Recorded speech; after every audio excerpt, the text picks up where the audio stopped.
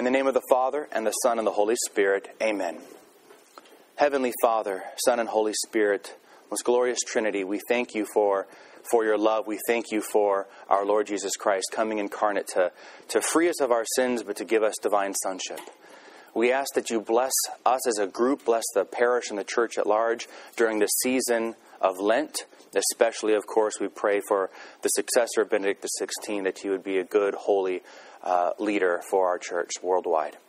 We ask that you bless our family members, our friends, and this Bible study as we dive into the life of Christ so that we might know him more and therefore love him more. And as always, we dedicate our studies to the Mother of our Lord as we pray, Hail Mary, full of grace, the Lord is with thee. Blessed art thou among women, and blessed is the fruit of thy womb, Jesus.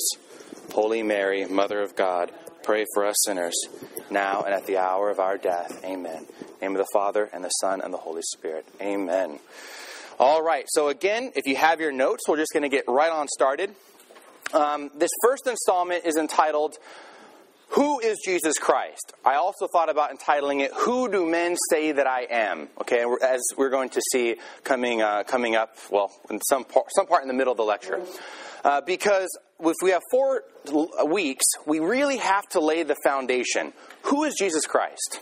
Who do people say that he is? Who do I say that he is? Is he truly God or not? Because if he's not God, then we should just pretty much pack it all up and go home, right? As I'm going to explain. But if he is God, our lives can change, and we can study the life of Christ in 3 basic sections, kind of following the leadership of the Catechism, but Pope Benedict XVI. We're going to look next week, starting with the mysteries of our Lord's infancy and hidden life. And then the next week after that will be the mysteries of our Lord's public life. And we'll finish it off with the Paschal mysteries. All right, his passion, death, resurrection, and his ascension. So it's going to be nice and clean cut, nice and organized. But today's lesson is very, very important because we want to establish the foundation of who he is. Because, again, if he's not God, why are we going to waste any more time studying his life? Okay? Now, I always like to recommend a couple of resources. Just really, really quickly, some books that I recommend to enrich your study on the life of Christ. Number 1, of course, Venerable Sheen's The Life of Christ. And that's the book that we're raffling off, so don't forget to put in a ticket. You might win it.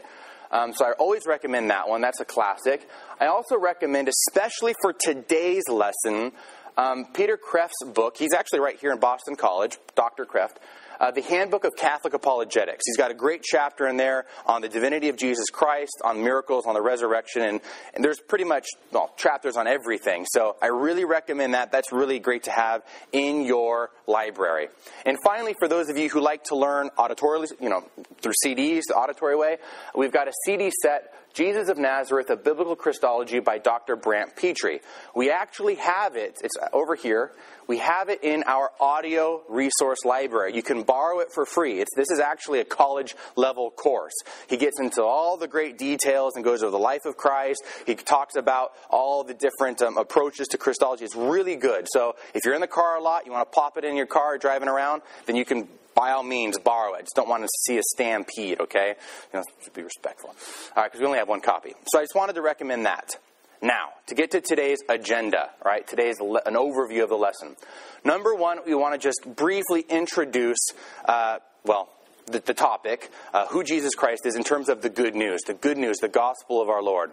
Then the whole bulk of the lecture, the lesson, the presentation will be, was Jesus really God? Was he really God? Did he say he was God? What did he mean when he said he was God? We're going to look at all of that. And we're going to lean, I should just say really quickly, I'm taking most of my material for today from Dr. Brant Petrie, as well as Dr. Kreft. Great stuff. I just hijacked it, really. It was just like, it's right there for me after all the rest. Like, I'll just take that and work with it. And then finally, the conclusion. All right? Everyone with me? You excited? All right. Now, let me also say, I'm willing to bet everybody in this room believes Jesus is God. Amen? If you don't believe Jesus is God, I'm not going to embarrass you by asking you to raise your hand. So, we all believe Jesus is God, but I'm also willing to bet that you know somebody, maybe someone in your family, who no longer believes that Jesus is God. Amen? That just typically happens, especially a lot of people say, well, my children don't practice anymore, my children don't go to church. And so we need to be able to explain the gospel, what it is, and we need to be able to defend the divinity of Christ, especially if we're going to talk about his life. That's why we're spending time today looking at this, okay? Now, let's dive right on in. One of the most beautiful passages about the gospel, about salvation through Jesus Christ, comes from Galatians chapter 4, verse 4. I quote this, I think, pretty much in every one of my classes. Paul says, when the fullness of time had come, right? When everything was prepared with the people of Israel, with the Roman Empire, the Pax Romana, when everything was prepared, the fullness of time had come, God sent his Son, born of a woman, born under the law, in order to redeem those who were under the law, so that we might receive adoption as children, or adoption as sons and daughters. That is the goal. God had prepared everything, prepared history to send his Son to redeem us. Why? Not just so our sins could be forgiven. That's important.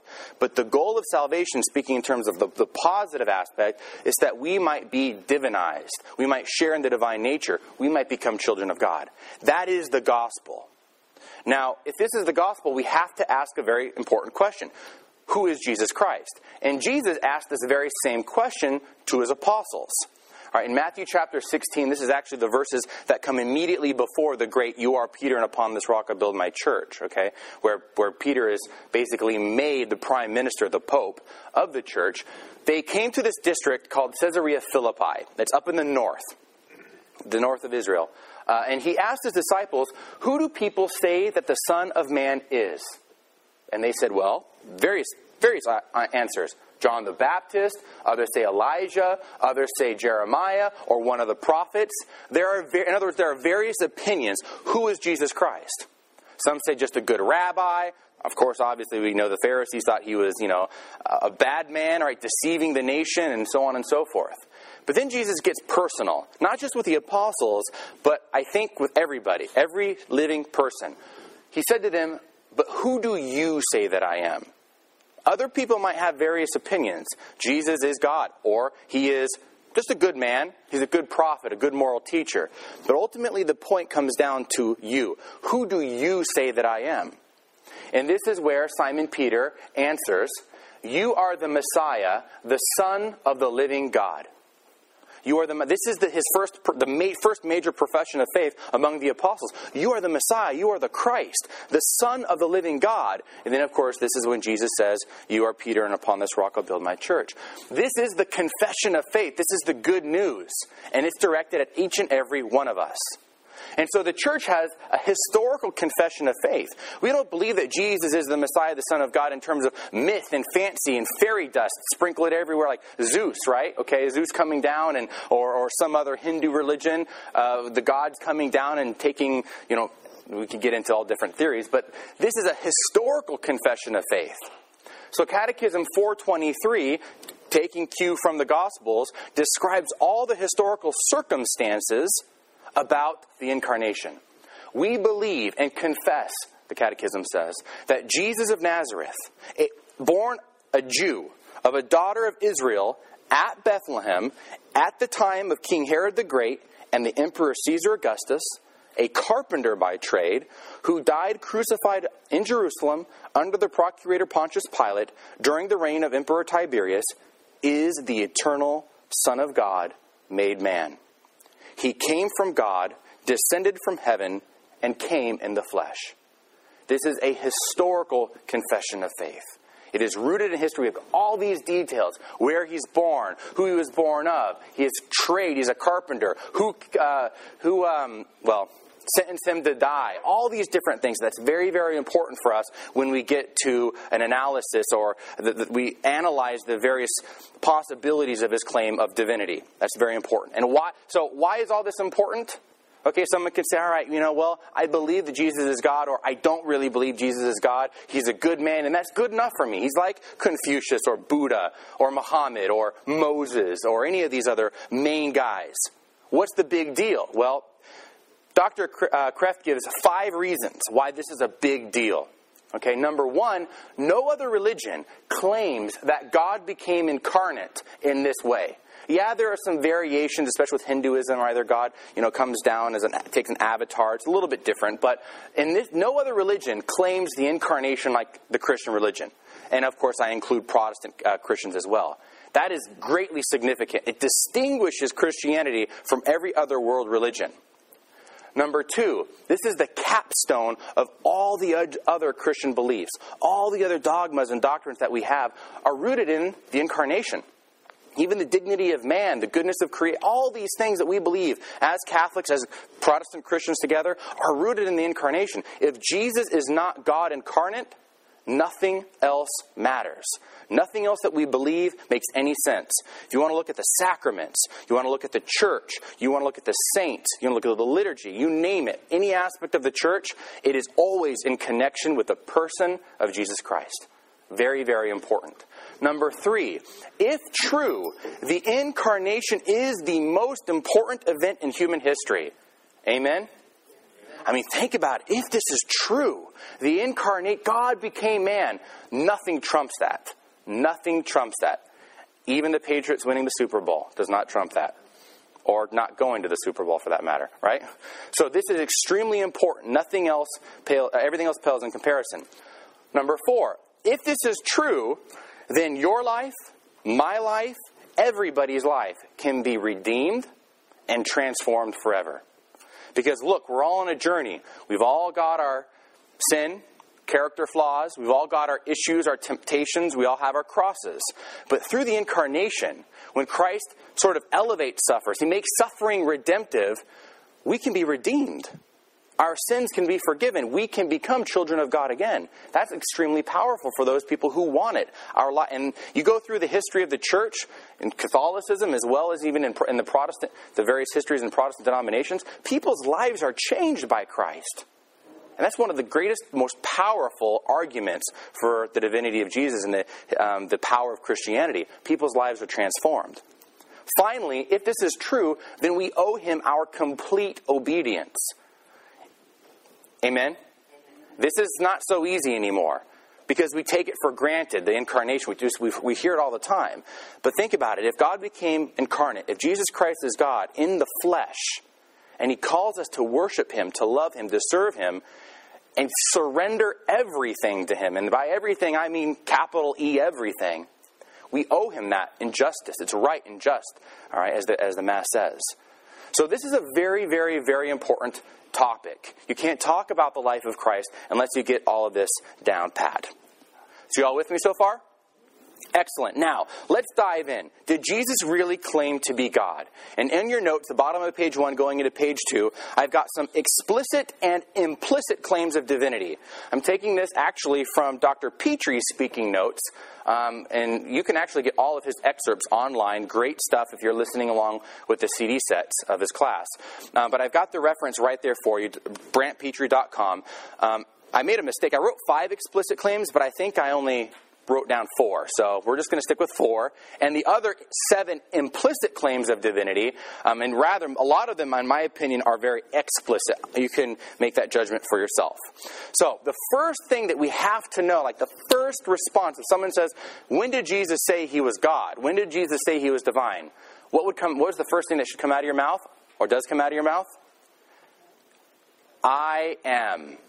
The I am phrase should be immediate now, okay? So when did He do this? The I am phrase. And it goes to John chapter 8, verse 56 through 58. Jesus is having a squabble, as usual, right, with the Pharisees. He's fighting with them. He's trying to convince them, and they're resisting Him. And finally, Jesus says, your ancestor Abraham rejoiced that he would see my day. He saw it and was glad. Then the Jews said to Him, you are not yet 50 years old, and you have seen Abraham? Jesus said to them, truly, truly, I say to you, before Abraham was, I am. So they picked up stones to throw at Him, but Jesus hid Himself and went out of the temple. Now, in all of these different things we're going to look at, you can't understand the claim alone. You've got to look at the reaction as well. They picked up stones to throw at Him because He blasphemed. And now, you know the phrase, I am. First off, He's claiming pre-existence, right? He knows, He has seen Abraham because before Abraham was, He existed. He was. Now, he's just not claiming pre-existence and therefore his divinity, but of course he is taking on the divine name of Yahweh unto himself, right? So if you remember, you go back in salvation history to Moses in the burning bush. Moses is tending the sheep of his father-in-law, Jethro. He comes up to this bush that's burning, right? You know the story. And he has this conversation with God. God says, go to the people and tell them they're going to free, etc., etc. And Moses, always trying to find an excuse not to do it, like all of us, I suppose, sometimes, he says, if I come to the Israelites and say to them, the God of your ancestors has sent me to you, and they ask me, what is his name? What shall I say to them? And God said to Moses, I am who am. He said further, thus you shall say to the Israelites, I am has sent me to you. Because God simply is. In philosophy and theology, we talk about God's essence is his existence. God simply is, yesterday, today, and forever. So that's why God says, I am. And what is the Hebrew for I am? Yahweh. Go tell the Israelites Yahweh, which means I am sent you. So Jesus now, if you back up a second, Jesus says to the Pharisees before Abraham was Yahweh. And they're ticked off. Like, what'd you just say? They pick up thrones, they're going to stone him. No one can take the divine name of Yahweh into themselves. No one, they couldn't even write it, let alone speak it, let alone say that you are Yahweh. You see what I'm saying? This is so important. So did Jesus explicitly say he's God? Absolutely. That's the first example. He said, I am. Next, in John chapter 10, verses 27 to 31, along the same lines, he claims to be one in being with the Father. One in being with the Father. He's fighting with the Pharisees again. And he says, my sheep hear my voice. I know them and they follow me. I give them eternal life. By the way, that in and of itself is an audacious claim. Who can give anybody eternal life but God, right? So he says, I give them eternal life and they'll never perish. No one will snatch them out of my hand. What my Father has given me is greater than all else, and no one can snatch it out of the Father's hand. The Father and I are one. So what do? How do they react? Where are those stones? Where are those stones? We got to stone this man. He's blaspheming again. You can't say you're one with God. Come on. Unless you are, of course. So that is an explicit claim to divinity. Number 3, Jesus claims to be David's Lord. Who is the greatest figure in Israel? The king, right? No one's greater than the king. And so Jesus, knowing this, trying to trump those Pharisees again, of course he did, he says, now while the Pharisees were gathered together, Jesus asked them a question. Because the whole time prior to this, the Pharisees were trying to stump Jesus, asking Jesus all these questions. So Jesus said, what do you think of the Messiah? Whose son is he? The Pharisees said, God, this is easy. This is like the Jerusalem Catechism, right? Number 1. Right? The Messiah is the son of David. They know that. And then Jesus said to them, how is it then that David by the Spirit calls him Lord? In other words, calling the Messiah, the son of David, Lord, saying, the Lord said to my Lord, sit at my right hand until I put your enemies under your feet. If David thus calls him Lord, how can he be his son? How can David's son be greater than David and have David call him Lord? And they had no idea. They're like, I don't get it. We're just leaving. And they left. They just couldn't respond. Okay, so Jesus is saying, as the Messiah, as the Son of Man, he is David's Lord. He is David's God. Number 4, Jesus claims to be the heavenly Son of God. You know that you hear all the time, right? Reading the Gospels and listening in Mass. Jesus' favorite title is Son of Man, Son of Man, Son of Man, right? Remember this? Sounds familiar? What does that mean? Well, I'm going to explain that to you right now. At the very end of Christ's life, when he's standing before the Sanhedrin, the high priest asked him, are you the Messiah? Like, let's get to the point. Let's cut to the chase. Are you the Messiah, the Son of the Blessed One? And Jesus said, Yahweh. I am. There's actually some debate there. Did he meant like I am, just a simple yes, I am, such and such, or Yahweh, I am? Now, I subscribe to the school that he is saying Yahweh, he's saying I am, because that's the question. Are you the Messiah, the Son of the Blessed One? So it makes perfect sense to say, yeah, Yahweh, I am. Okay? And then he goes on to say, and you will see the Son of Man seated at the right hand of the power and coming with the clouds of heaven.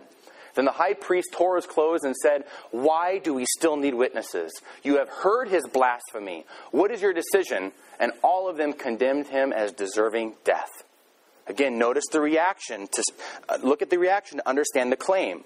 Jesus says, I am, and you will see the Son of Man coming to receive power and coming on the clouds of heaven. What is he talking about? A lot of people think he is talking about the end of the world.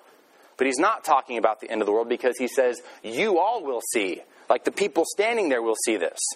So what is he doing? He is quoting one of the most famous prophecies in the Old Testament, Daniel chapter 7. And Daniel chapter 7 is filled with different visions, but we're focusing on the beginning of this one here. Okay, Daniel chapter 7, verses 13 through 14. Daniel writes, as I watched the night visions, I saw one like a son of man, coming with the clouds of heaven. Sound familiar? And he came to the Ancient One and was presented before him. To him was given dominion and glory and kingship, that all peoples, nations, and languages should serve him. His dominion is an everlasting dominion that shall not pass away, and his kingship is one that shall not be destroyed. Now, Jesus is quoting this very passage to the high priest and the Sanhedrin. That's why they were just freaked out, tore their clothes, and condemned them as death.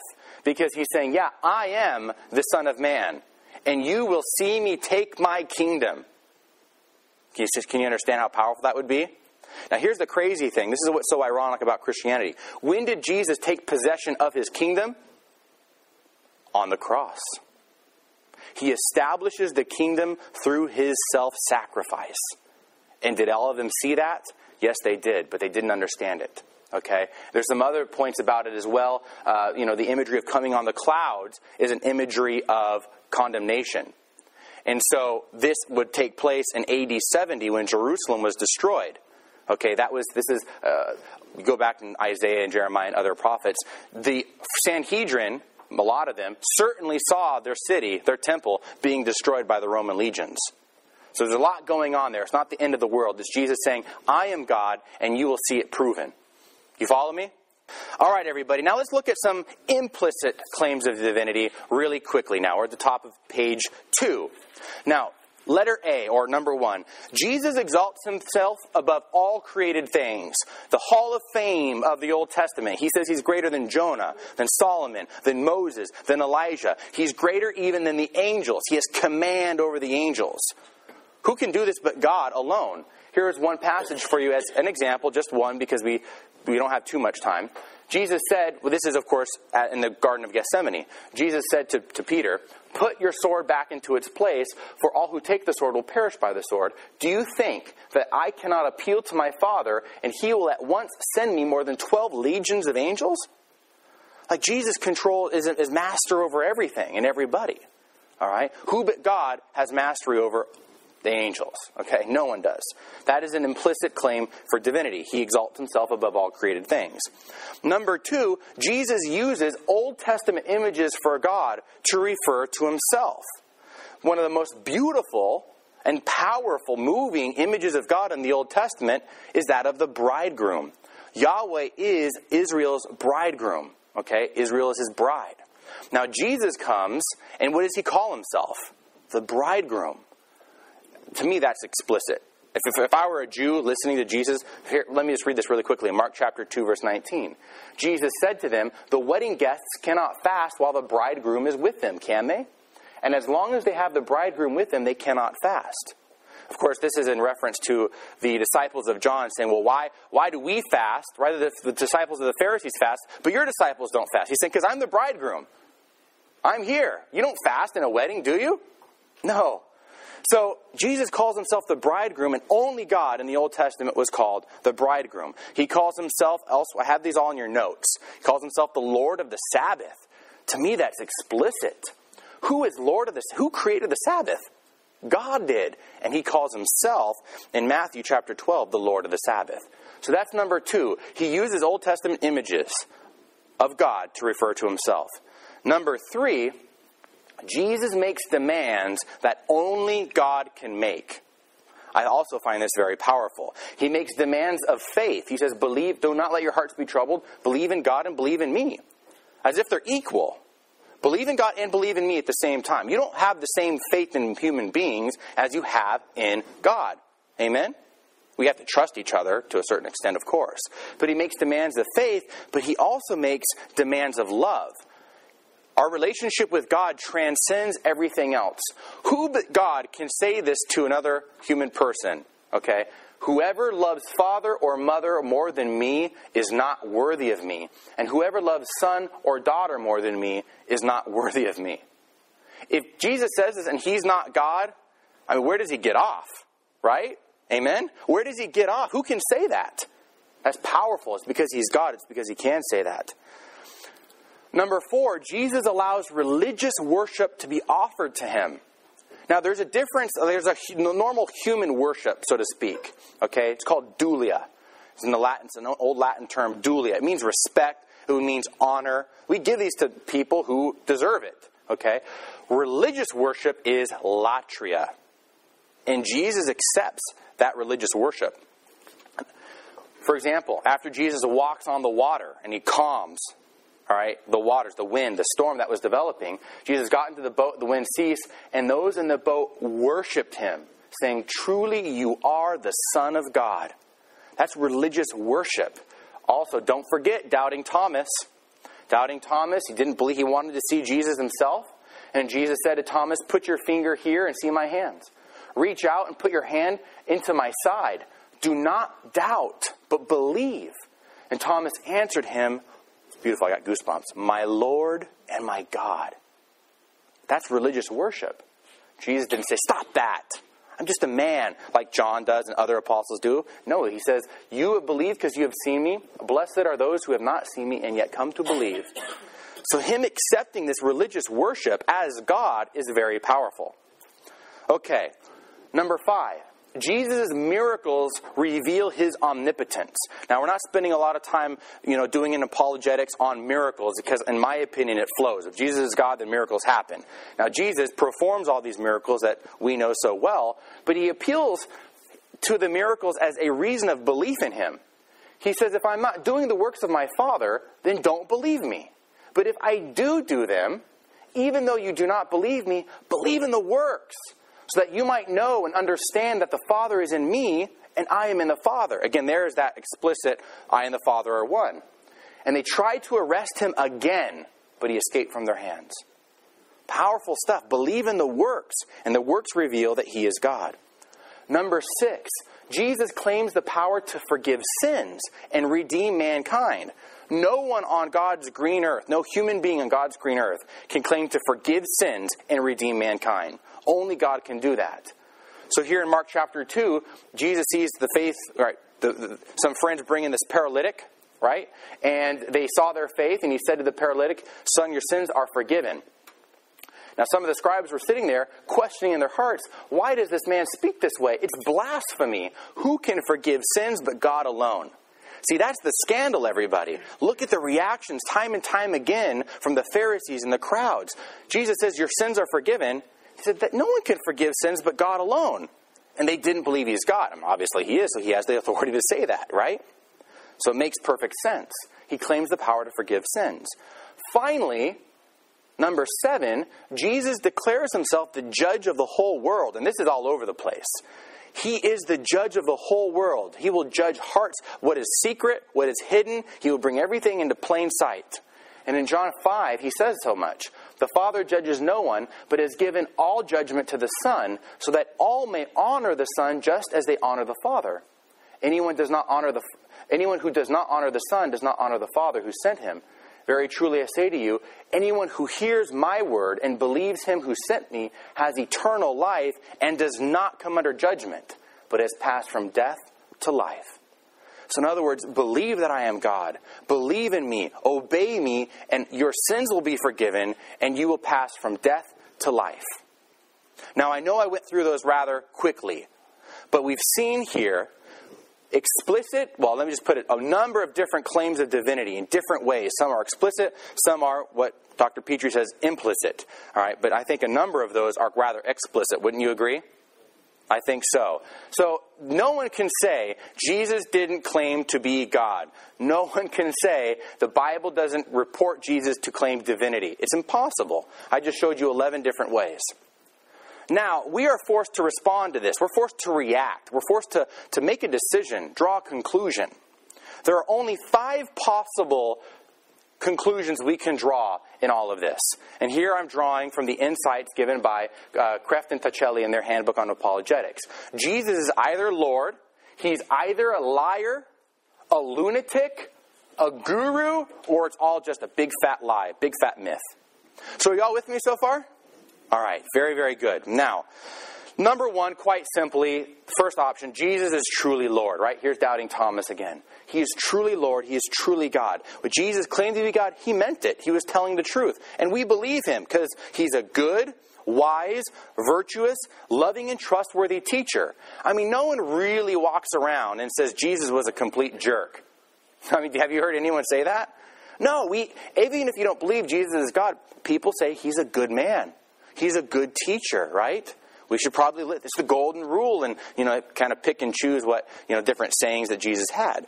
So we believe him because he has the profile, the psychological profile, the virtue of someone believable. He performed miracles. He astounded and perplexed his contemporaries. He converted the hard-hearted. All of these things show, Jesus meant what he said. He's God. That's the first option. But what if it's not? What if Jesus claimed to be God but he lied about it? He'd be like Pinocchio here. All right? He'd be Pinocchio. I hope I'm not going to get into trouble for that. But I wasted like 45 minutes doing it. Yeah, and extra days in purgatory. But seriously, I mean, consider it. I mean, I think it's perplexing because what if he did lie? What if he claimed to be God and lied about it? He wasn't God in any way, shape, or form. If he lied, then he cannot be a good man. Do you see that? No one lies about being God and they still remain a good man or a moral teacher or a prophet for that matter. Along the lines of, Confucius, and Muhammad, and Buddha, and all the rest of them. If he's a liar, then he is one of the worst people in human history because he managed to dupe the majority of human history. He can't be not God and a good man at the same time because he claimed to be God. Now, Dr. Krefft gives 3 simple reasons why Jesus couldn't have lied, why he wasn't a liar. It's just something to think about and to chew on. Number 1, he's got the complete wrong psychological profile, right? He's unselfish, as we saw. Nobody disagrees with this. He's unselfish, he's loving, he's caring, he's compassionate, he's passionate about teaching truth, helping others to truth. Now, liars, Dr. Krefft points out, lie for selfish reasons, right? Don't people lie for selfish reasons? They want money, fame, pleasure, power. And Jesus didn't want any of that. He abandoned all of that. He even gave his life, all right, for, of course, other people, as we understand it. So he's not a liar. He doesn't act like a liar. He doesn't talk like a liar. It doesn't jive. Number 2, there's no conceivable motive for his lie. What did it bring him? It brought him hatred, rejection, misunderstanding, persecution, torture, and ultimately death. He died a criminal's death, a painful death on the cross. Why would anybody lie just to go through that? I mean, remember that scene before the Sanhedrin, and the high priest says, "Are you the Messiah? Just tell me." I mean, if he knows he's going to be condemned to death, it'd be a good time to finally, if he was lying, it'd be a good time right then to say, "You know what? No, I'm not. I'm not the Messiah. Let me go." No one follows through like that, unless, of course, he's telling the truth. Number 3, he couldn't have hoped that his lie would be successful. Why? Because the Jews were the least likely people in the world to have worshipped a man, and Jesus, as a Jew, knew that. The Jews had this complete, clear conception that God is transcendent. He is separate from creation. No human being can ever claim to be God and get away with it. So he couldn't possibly believe that his lie would work. You see those 3 reasons? All right, so that's something to chew on, to think about. What about him being a lunatic? I found this great comic here just to kind of lighten things up a bit. This says here, it's from reverendfund.com. It says, let's look at him. He totally thinks he's God's gift to the world, right? It's kind of funny. It's kind of cute. But what if he's a lunatic? What if we saw that he claimed to be God. What if he really believed it, but wasn't God? Right? There are plenty of people in insane asylums. I mean, C.S. Lewis ultimately pointed out this trilemma here. There are plenty of people in insane asylums, and C.S. Lewis's words were, who think they're poached eggs, right? Who think they're the Messiah, who think they're God. Is it possible that Jesus just thought he was divine? Okay? No, it's not, for a couple of different reasons. Number one, again, the wrong psychological profile. A lunatic, has anybody ever met a lunatic, by the way? Like a real lunatic? No? A couple of people? Interesting. All right, I'd like to know maybe the circumstances of that later. But, we don't really meet a lunatic too often. But a lunatic, I think you would understand and agree, lacks the very qualities that shine in Jesus, Dr. Kreeft points out. Practical wisdom, tough love, unpredictable creativity. Jesus didn't walk around like the other lunatics described in the Scripture, hitting himself with stones and blabbering and salivating everywhere, foaming at the mouth. All right? Not that all lunatics act that way, of course, but he didn't act like a lunatic. He didn't speak like a lunatic. Number two, people didn't react to him as if he were a lunatic. When we meet a lunatic, we're uncomfortable because we feel superior to him. We pity him, right? When his enemies met Jesus, they were uncomfortable for the opposite reason. A lunatic doesn't make you feel personally challenged, only embarrassed and eventually bored. Jesus challenged people. He caused them to reflect on who he was, on who they are. He caused them to repent of their sins. He healed people. He moved people's emotions. Lunatics don't do that. You feel weird around lunatics. That's why I asked. I want to see if you guys, agree to that. It's very unsettling. And that Jesus didn't have that reaction. Finally, number three, again, no Jew could sincerely think he was God. No, it's just impossible. No group in history was less likely to confuse the Creator with the creature than the Jews. And the only people who had an absolutely clear distinction between the divine and the human. If Jesus was insane, he probably wouldn't be going around saying he was Yahweh. Okay? He wouldn't have lasted that long. He wouldn't be able to escape her. You can just think about these things and see how it doesn't work. So those are the first three. He claimed to be God. Either he was, or he lied about it, or he thought he was God, but really wasn't. Lord, liar, lunatic. What about a fourth option? What if he was a guru? This is actually becoming more and more popular. Have you ever heard this before? Jesus was a guru, an Eastern spiritual guru. Sounds funny even coming out of my mouth. Jesus realized, in other words, his own inner divinity. He realized that we're all God, and he was trying to teach us that we're all divine too. We got to realize our own inner divinity. So he was just simply a mystic, an enlightened spiritual master in the Eastern tradition. And actually, to be consistent, some people have even written that before his public ministry, he went off to Asia somewhere to learn about Eastern mysticism, and then came back to try to teach people that we're all divine. Well, no, this is before he was 30, right? Somewhere between he's 12 and 30. All right, that's one claim anyways. Now, why isn't this possible? Well, number one, again, Jesus is a Jew. He is a Jewish man who walked, taught, believed like a Jewish rabbi. All right? He claimed to fulfill the law and the prophets. He says that explicitly, Matthew chapter 5, verse 17. He came to fulfill the law and the prophets. He never knew about Eastern religions, at least not in his human knowledge, his experiential knowledge. He never went to Asia. He had no idea what they, in his human knowledge, taught. He was deeply rooted in Jewish religion, Jewish culture, Jewish thought. And the differences between Judaism and Eastern religion, Eastern spirituality are incredibly stark, okay? So if he thought this, by the way, if he really realized his inner divinity was trying to teach his apostles this, he failed miserably.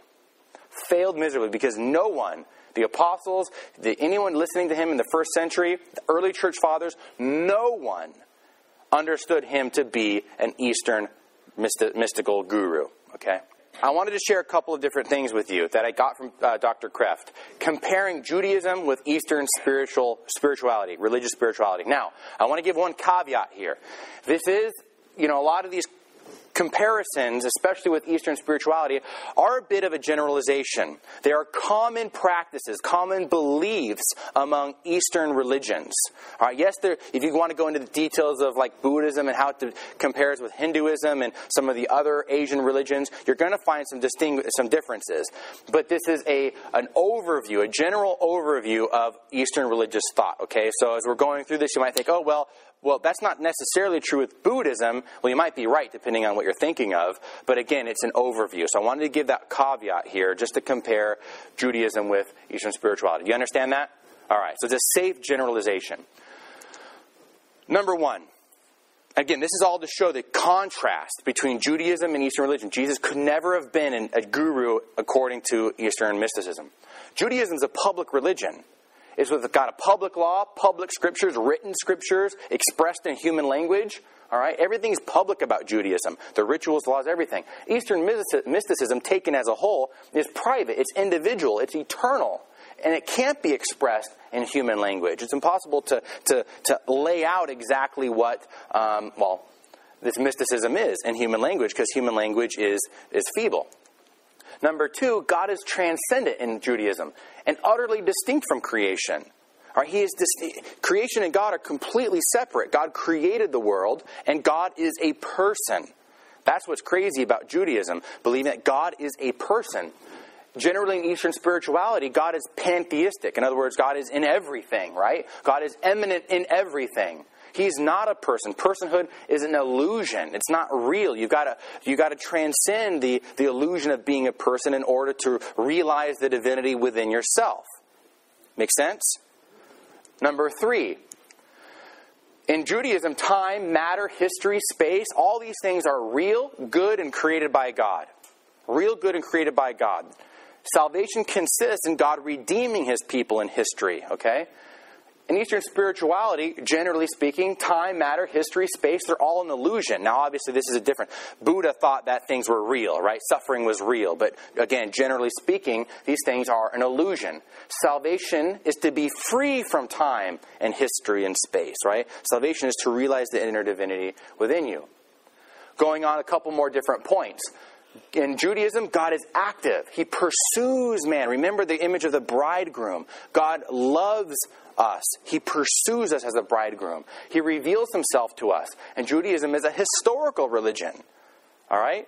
In Eastern spirituality, God is passive. He doesn't pursue us. He's completely unknowable except through mystical experience only. You've got to go aside. That's what Buddha did, actually.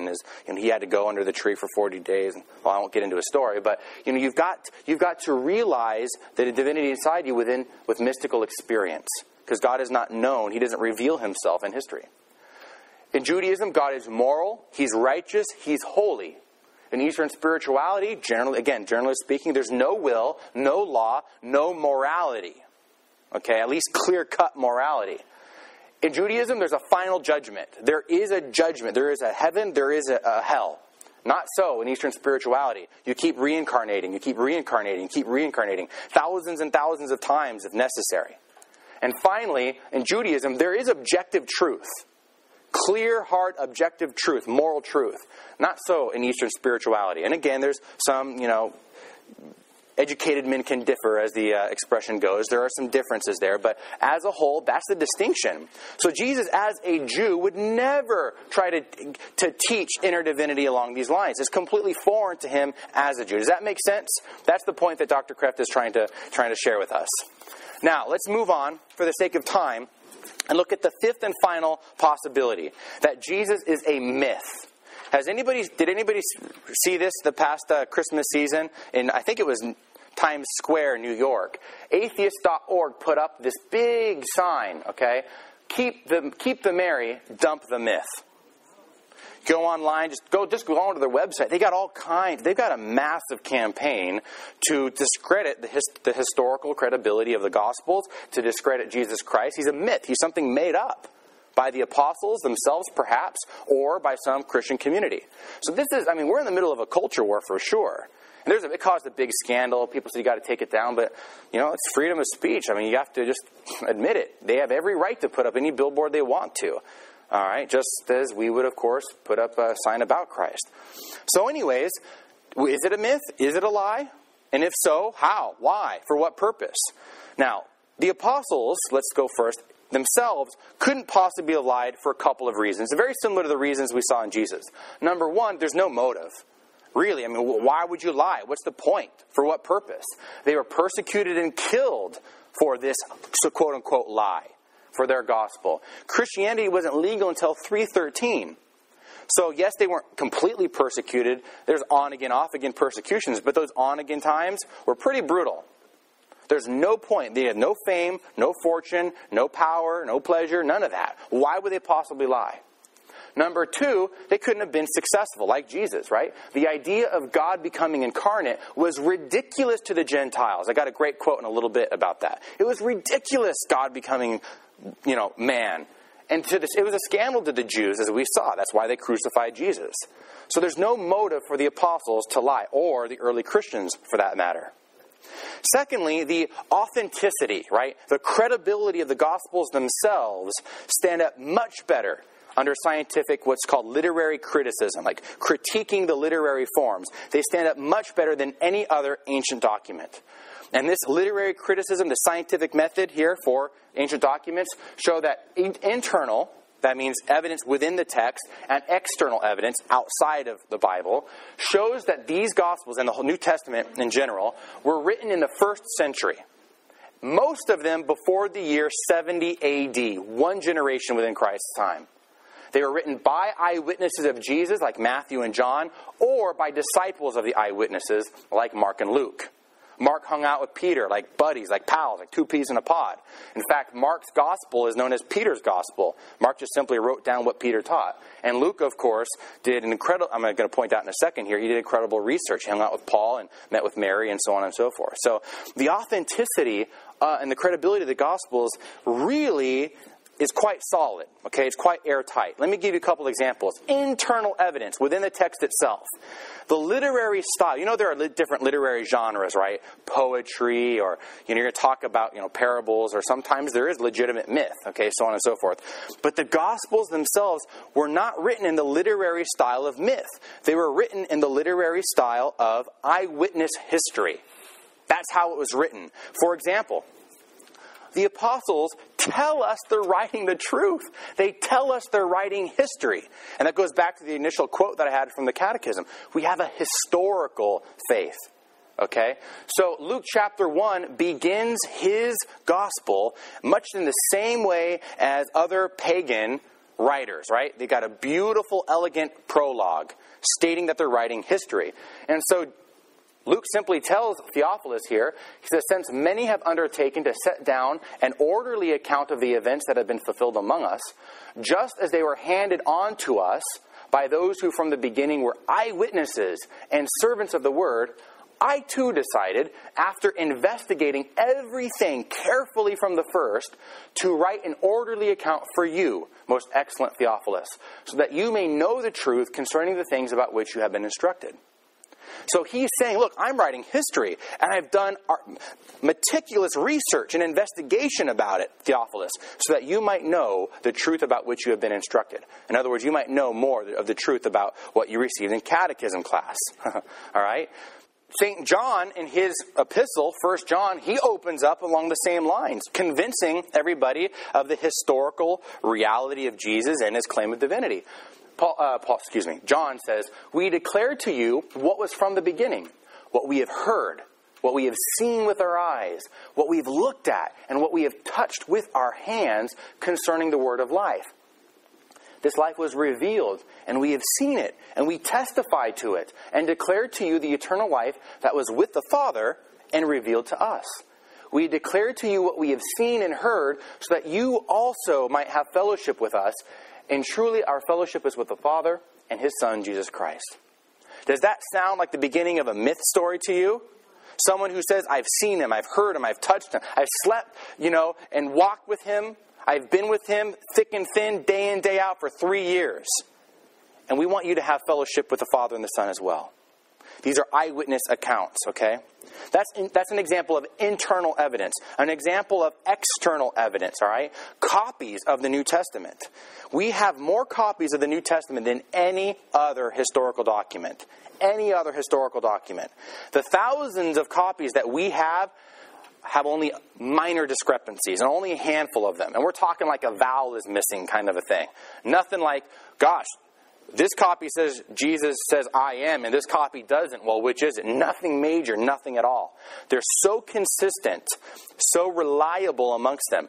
So I want to give you a chart here from another book that I recommend. Well, did I recommend? I don't think I did. It's called Evidence That Demands a Verdict. There's a little chart here comparing the New Testament copies with the best ancient document that we have. So first, and that of course is the Iliad. The best thing that compares to what we have in the New Testament is from the Iliad. The date written was probably more or less around 900 BC. The earliest copy we have is 400 BC. And the time span that's roughly 500 years. How many copies do we have of the Iliad? 643. That's pretty good, right?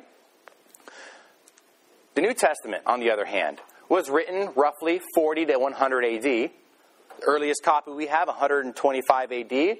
That's a time span of 25 years. We have over 24,000 different copies. And they're all consistent. Give or take a vowel, kind of a thing, okay? Now, you might think, well, the Iliad, that's a long time. That's, if it was written 900, roughly, 1,000 years before Jesus, but that's the best we have. Other, like Latin documents, they're worse than that. So it's pretty incredible, the external evidence that we have about the copies of the New Testament. Here's another example of external evidence. Many early, and I mean early, so this is within the first century or so, people who either, in the first century, of course, they either saw Jesus or saw eyewitnesses of Jesus. There are secular historians making accounts or giving accounts of Jesus Christ and his claims to divinity. And as I said, ridiculing it. There is a Roman, Pliny, who wrote a letter to Emperor Trajan. This is what he said. This is a Roman giving an account of this whole concept of Christianity. So he's writing to the emperor and he says, I asked them directly if they were Christians. Those who persisted, I ordered away. Those who denied they were or ever had been Christians worshipped both your image and the images of the gods and cursed Christ. They used to gather on a stated day before dawn to sing to Christ as if he were a god. By the way, what stated day might that be to get together and sing to Christ? Say maybe, Sunday? Exactly. To sing to Christ as if he were a god. All the more I believed it necessary to find out what the truth from the two servant maids, which were called deaconesses, by means of torture. Nothing more did I find than a disgusting, fanatical superstition. What does he think about Christianity, right? Therefore, I stopped the examination and hastened to consult you on account of the number of people endangered. For many of all ages, all classes, and both sexes already are brought into danger. This is right after the turn of the century, okay? This is a Roman leader giving an account of what Christians believe. All right? How is that possible? Unless, of course, they believed it. So my last point I have for you as we're coming to a conclusion is, if this were a myth purported by the apostles or some early Christian community or later Christian community for that matter, we should be able to find other accounts, other documents refuting the claim that Jesus said he was divine. Do you understand? We should find some sort of evidence somewhere saying, no, Jesus never claimed to be God. This was made up. Such and such a person introduced this. We never find that. The only problems that we have in the early century and couple centuries is that people disputed the claim's credibility, not the existence. Everybody knew that people worshiped Christ as God, that he claimed to be God. I got here on your notes other secular authors as well. Tacitus, Josephus, Lucian, Suetonius, and so on and so forth. The claim, no one doubted the existence, but people doubted the credibility, like our pal Pliny here. All right? It's impossible. How could God become man? All right? Does that make sense? So we've done a lot of work. We've covered a lot of ground this morning. It's been a long day. This evening. All right? We saw, of course, explicit and implicit claims to divinity, and we saw the only 5 possible alternatives to this claim. He's either truly Lord, a liar, a lunatic, possibly a guru, or it's all a big fat myth. And hopefully, briefly, I explained to you that the only option really is that he is Lord. Consider the options. Consider the alternatives. All right? And chew on it this coming week as you're praying and whatnot. We have to make a decision of who Jesus is. Who do men say that I am? Who do you say that I am? And we have to make a decision. If he's truly God, our lives can be transformed. Lives can be healed. But you got to surrender. That's the problem, right? What is it going to cost me? Well, kind of everything. That's what Christianity is. It's going to cost you everything.